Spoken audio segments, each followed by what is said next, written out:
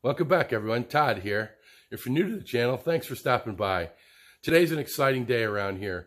We just took delivery of the first of 3 mini bikes that we're buying for the grandkids. Now, this one we had shipped directly to us, and I'll be assembling it. I don't think there's going to be too much to it. The other 2 we're going to pick up at the dealership. They're bigger bikes. There's more involved with them. And frankly, I'm only giving up maybe $100+ to have the dealership put them all together and tune them up and all that. So that's the direction we'll be taking there. But tag along today and I'll show you the mini bike and what we have going. So let's go. There's the bike. It's a TrailMaster Storm 200. Really good reviews on it. Quality bike. Certainly not one of the cheapest you can buy. But the research that I did on them and what have you, I have a lot of confidence in this. And I think that it's a big enough bike with a motor that the kids won't outgrow it. So you can see it comes in a pretty well-established crate there, so I'm anxious to see how much is actually put together and how much I have to install. But you know, you can see it's a January day here in Michigan. We got a little bit of a thaw going today, but let's get this door to the shop closed up and get some heat in here and unbox this thing.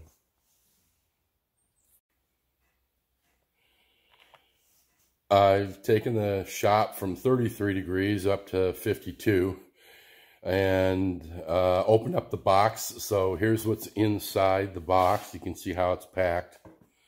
Looks like they did a heck of a job to protect it.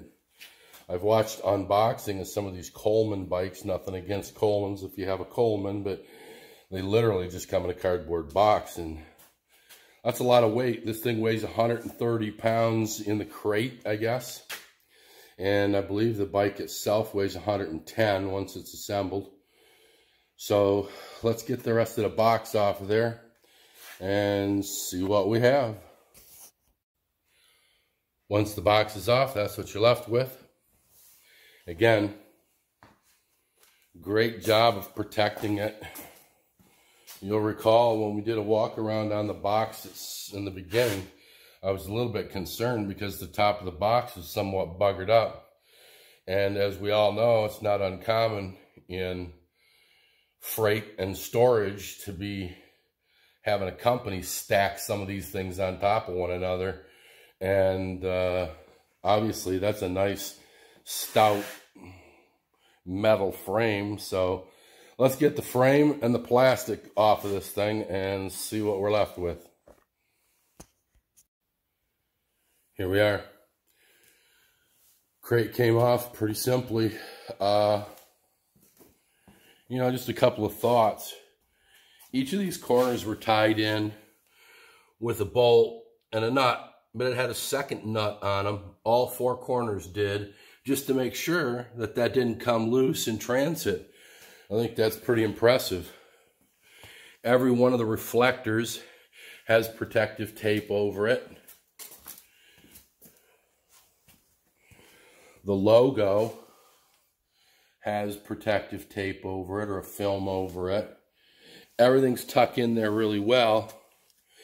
Look at how this frame is bolted down to the crate underneath. Those still have to come off. I mean, they packaged this thing to make it to its destination safely without being all buggered up. And there's not a mark on this thing. And, you know, no offense to FedEx, but this came on a box truck, a pretty good sized FedEx box truck. It weighs 130 pounds in transit. Here's the other thing. Here's your certificate of origination. Now, I bought it from BV Power Sports, but it's got all of my, you know, vehicle ID, etc., etc. Nice. I doubt if you're picking that up with the $300 disposable Coleman that you're going to get at Walmart. Now, again, admittedly, I spent more money. I think this was $575 delivered to me, which is great because I timed it on a great closeout sale. This thing will sell for a lot more than that. So hopefully, and it doesn't look to me like I've gotten in over my head. I mean, it would appear to me at this point, all I have to do is put the handlebars on it. Now, something else that is actually good is that it does not come with oil in it. Perfect. I don't want any of that cheap Chinese oil that I have to drain out of it. So I don't have to drain anything out of it. I just have to put a quality 1040 synthetic motor oil in the thing and run it. So yeah, I'm pretty excited with the quality of what I'm seeing. I feel really good about my purchase at this stage of the game. Okay, I took off the packet that was strapped in the engine.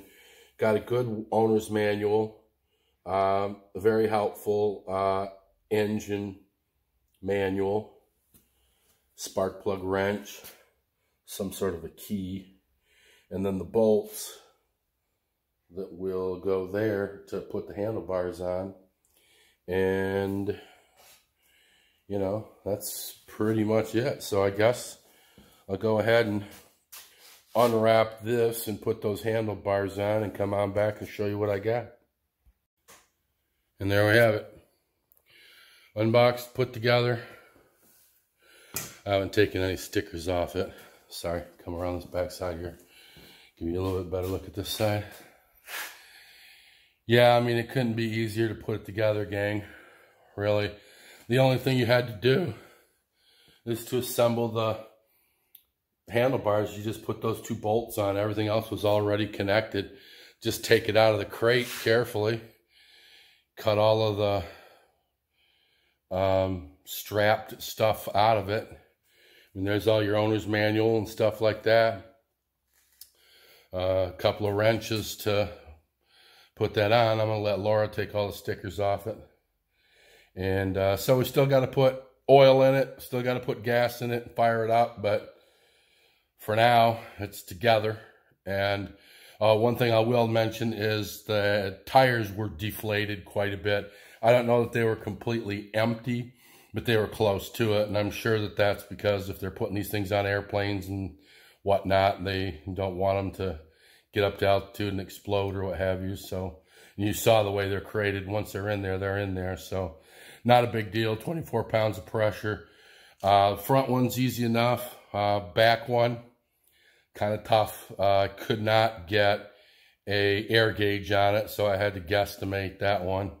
Maybe I'll figure out how to get a gauge on it later, but for now it's good enough. It's got air in it. So, all right, we'll be back with you when once we get it ready to go, and I'm sure Laura will take it for a maiden run. So, be back at you in a little while.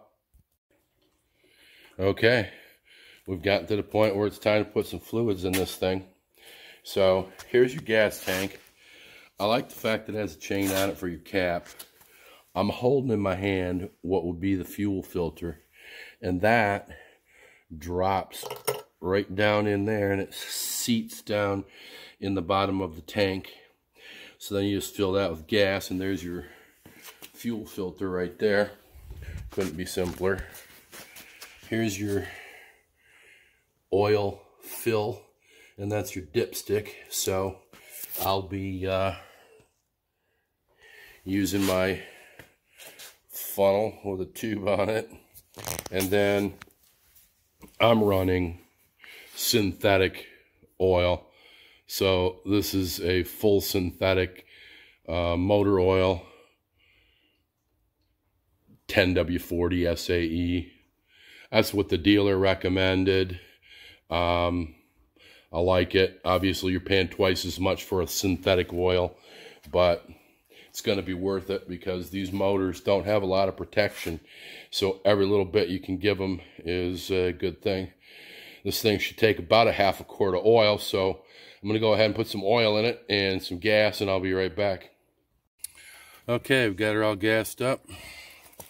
Come down here, you can see Bottom one's the fuel. So we've got the fuel down here. This is the fuel. So fuel's turned on. I'm gonna go ahead and choke it. Let's come up here. Here's your kill switch. You want to make sure, I guess, that's up. I assume you're pushing it back to kill it. No, I'm gonna think that the little one is on. So we may have to play with that. If I got it the wrong direction, I could go read it, but all right, let's give this thing a crank. Goose it a couple of times.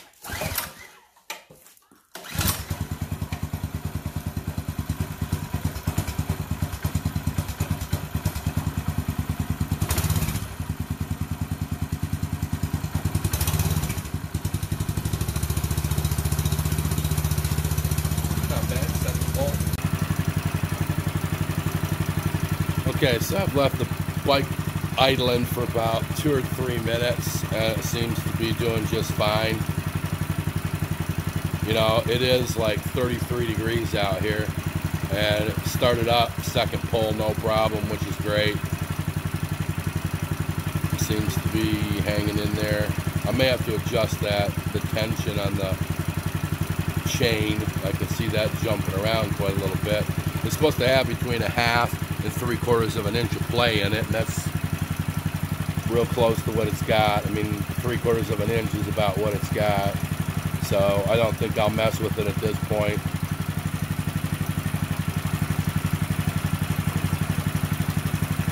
Idle seems to have picked up once it's warmed up a little bit. It's idling pretty smoothly now. So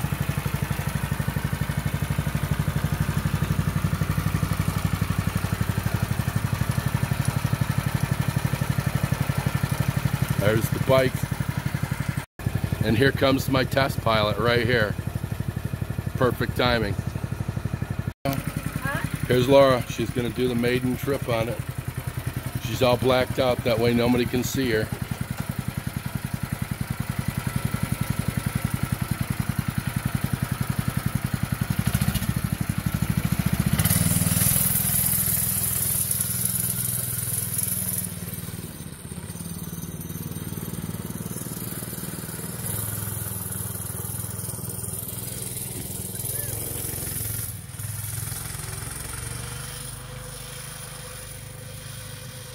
She gone. Here she comes on the way back. She's dark.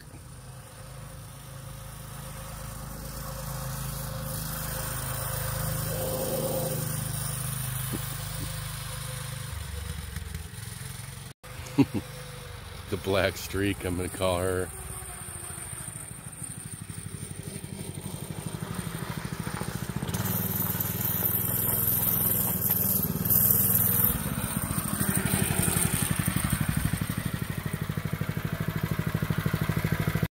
Okay, we're back for our daylight trip. Laura took a run down the road last night after dark. She's ready to go for another ride today. It's been warming up, man, for 2-3 minutes. So go ahead. It's cold out. So who knows how this thing will run in the cold, but we'll find out. Go ahead, take off.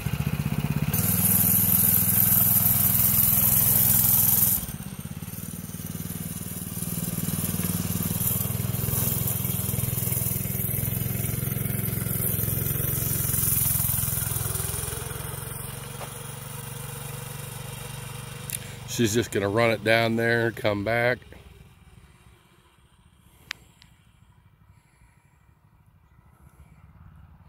It's literally only had about 2 minutes riding on it, so it clearly isn't broken in or anything, but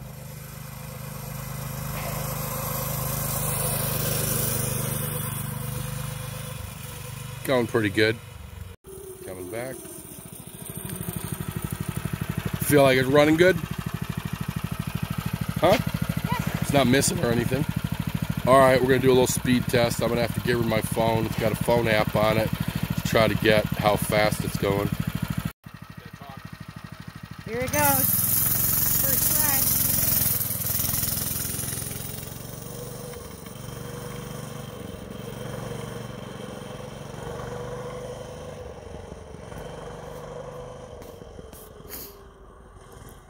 Hope it doesn't get away from him.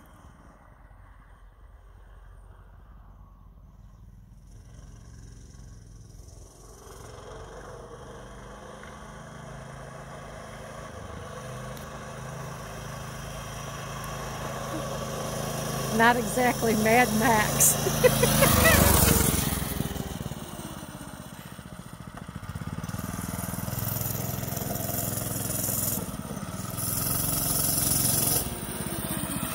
Or maybe it is. This runs pretty good. Alright, I'll take this one. Alright folks, there you have it. A daytime test drive. Obviously it's got to get broken in, it'll run better. We put the speedometer on it. It ran about, what was it, 20.3 miles an hour when Laura was running it. So it'll come up from that once it breaks in probably, but it's not made to be a speed demon, I guess. Any thoughts or final parting words?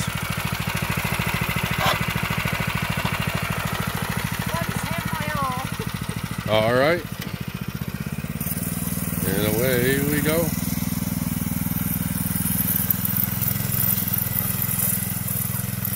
Might run better in cold and warm weather too.